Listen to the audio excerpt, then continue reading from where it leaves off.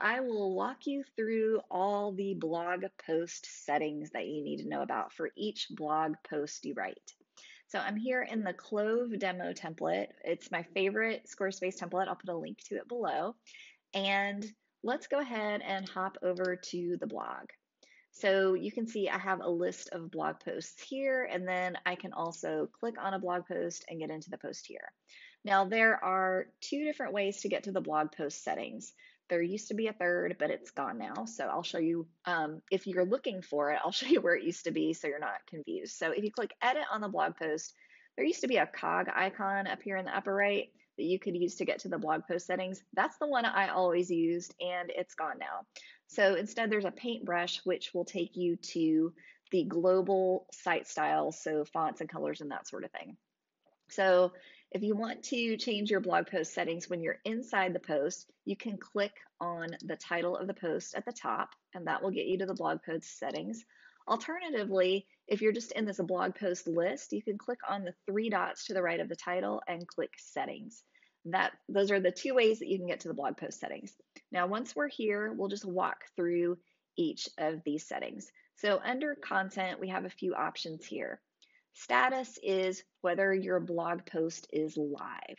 So if you want it to be live on the web, you'll want it to be published. So you can see this post was published on August 6th, 2020. Some other options. If I am working on a post and I'm not quite done, I want to come back and revisit it before I schedule it to publish, you can choose draft. So that saves your post as it is, but it's not live.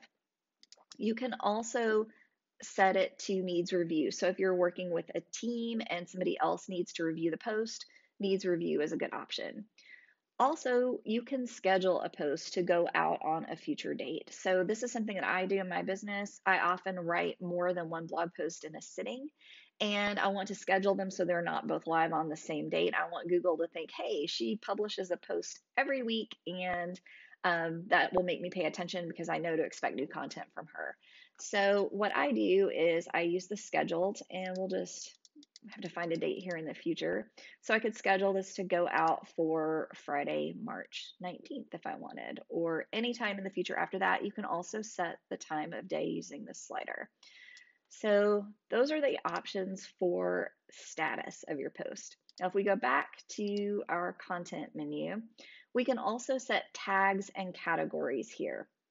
Now, tags and categories are ways to organize your blog content. Tags are really detailed things. So, for example, if you were writing blog posts about recipes, then your tags here would be maybe some of the ingredients like chicken, carrots, dates. I have no idea what would be in that recipe. Maybe not those things together. And for categories, those are the larger buckets that your post would fall into. So it might be entrees or snacks or drinks, things like that. So you can use those to organize your blog post so that if someone is interested in coming and looking at entrees, they'll click entrees and they can see all of those together. A note here, and just a quick aside, when you're setting up your blog, let me cancel out of this and show you something else. So when you're setting up your blog, the blog itself has settings. And if you click the cog icon and go to SEO, and scroll down to the bottom, I always hide the category pages and the tag pages from search. Otherwise, Squarespace creates a page for every tag you use and every category you use. And from what I've read, it seems like that actually can harm your SEO because now there are all these additional pages and Google kind of gets confused about that. So I just make it a habit of turning off those pages.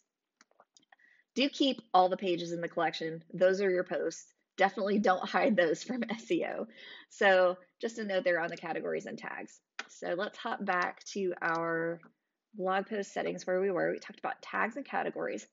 Comments. So you can turn on comments for a blog post. So let me do that here.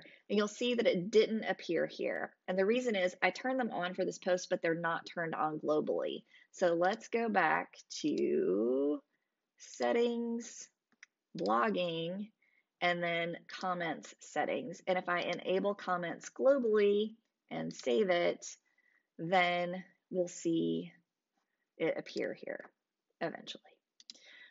There are a lot of options here that you can just go through and take a look at, but let's go back to edit here. Let me get to my settings this way. Comments are on, save, done, and now we see our comments box at the bottom. So we turn them on globally and we turn them on for the post. Sometimes you have to give it a minute. I always get impatient and toggle that back and forth like I'm, waiting for an elevator. So comments are on, and you can just click here to take you to that comment setting as well, but I wanted to show you where to find it in addition. So you can also duplicate a blog post. So if you have a blog post that you're kind of using as a template and you want to switch things out, you can duplicate it and just switch out all the elements in it. I rarely do that, but if you have a certain set way that you set up each post, that may work for you.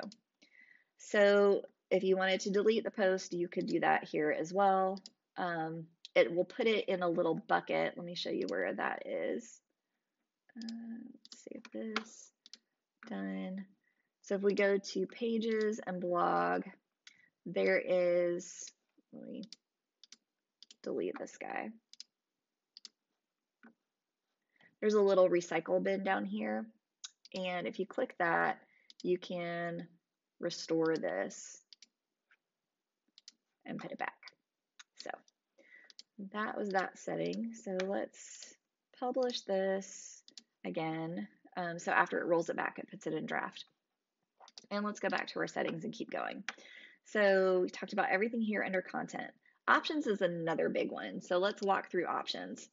So first of all, for your blog post, you'll want a thumbnail image. Now, this is not necessarily any image that's in your post. It is something that you upload specifically to be the thumbnail. It can be something from your post, but you have to do it as a separate step.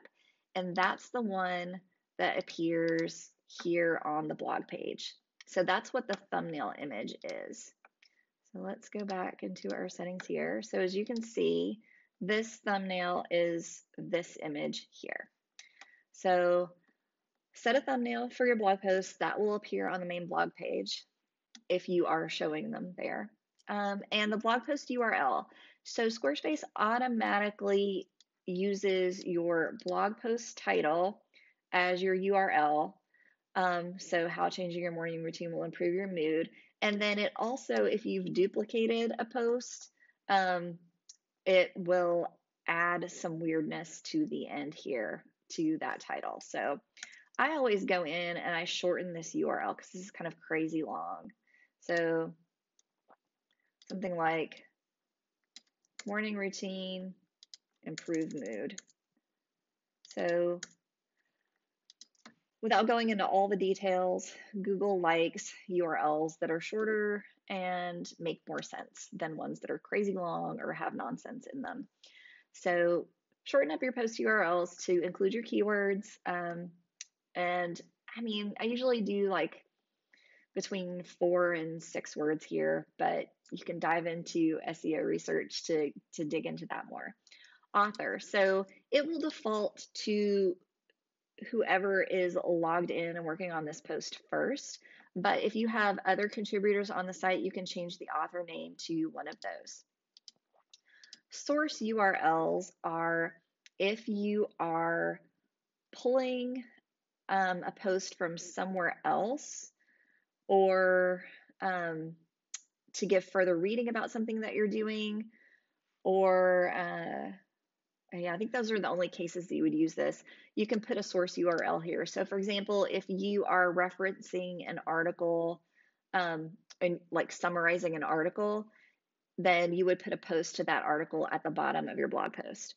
Now, in addition to that, you can kind of skip your post altogether, and on the main blog page, you can have the source URL be what the blog title links to. So instead of going to your post, if I toggled this on, it would go to whatever link we had put here.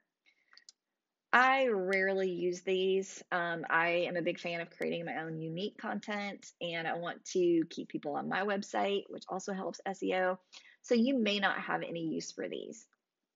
And finally, the excerpt is a short, usually one sentence summary of what you're talking about, and you can set it to appear on the main blog page. So we don't have it here, but if you had it set, it would appear underneath the titles, and they are specific to each blog post. So I typically write this because it can show up in places, in SEO sometimes as well, and Pinterest. So I always write a little excerpt. Now, in addition, here, the last thing in our options menu is a featured post. So this is when you are using a summary block, which is a type of block in Squarespace. So just like you add a text block or an image block, you can add something called a summary block, and you can set it to only display featured blog posts. So it's a way to pull in blog posts and certain ones. So on my website, I actually use this. Let me show you here. So let's just go to Christy Price. So on my blog, this is a summary this is a summary block where I have used my featured posts option. So these I've all toggled on featured post in the post settings, and I put them here. So these are some of my more popular blog posts, and I put them right up top when you land on my blog. So if you're in Squarespace 7.1, you can do this. In Squarespace 7.0, you can't add this to a blog page, but you can add it to any other type of page that's not a collection. So let's go back here. Okay, so that's it for options. Next is SEO.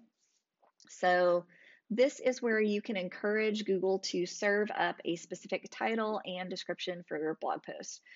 I typically leave the title off and just let Google pull my title from my blog post, but in some circumstances, you may want to switch out and have an SEO specific title. For SEO description, this is something that I try to write so that if my post shows up in Google search results, there is a little summary here that's using the keywords I'm using in my post and makes it compelling to click through. So, something like these 2 changes to your morning routine are shown to improve your mood throughout the day. Click here to read more, something like that. So there are some little details here about the SEO description, but I would recommend filling that out.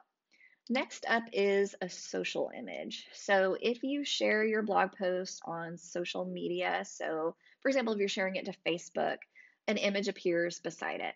So your social sharing images for blog posts are the blog post thumbnails. So that image that we set here in options. If you want it to be something else, so you don't want it to be the thing that displays here on the main blog page, you can add a different image here to be your alternate social sharing image for this particular post. Share. So you can actually start an email draft about this blog post. So that kicks us over into email campaigns. And if we click on drafts, you'll see that it already started an email draft for us. So if you want to easily send out a blog post to your mailing list, this is a great way to do it. You can also play around with the settings here, and maybe I'll do another video on email campaigns. It's a great feature in Squarespace.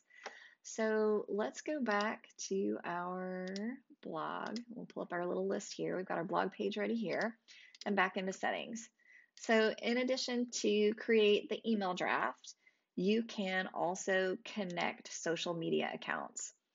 And by connecting social media accounts, you can basically let Squarespace get information in from those accounts. So for example, some people have an Instagram block with an Instagram feed on their site, which is a great feature.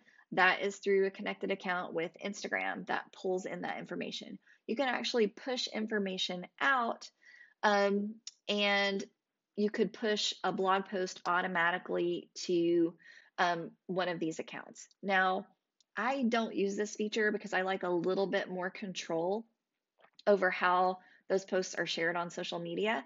But if you want to try this out, you could hook up Facebook, for example, and just have it push out your post to Facebook when you publish it here. So definitely play around with that. Um, Again, not a feature I use. I actually use a company called Missing Letter, and I'll put a link to that below. Missing Letter lets me automate sending out blog posts on a schedule, and I've seen some SEO growth from that. So that's the company I use. It is a paid service, but I think it's well worth it. Now, where were we? Sorry, blog. There's a lot to do here, and settings.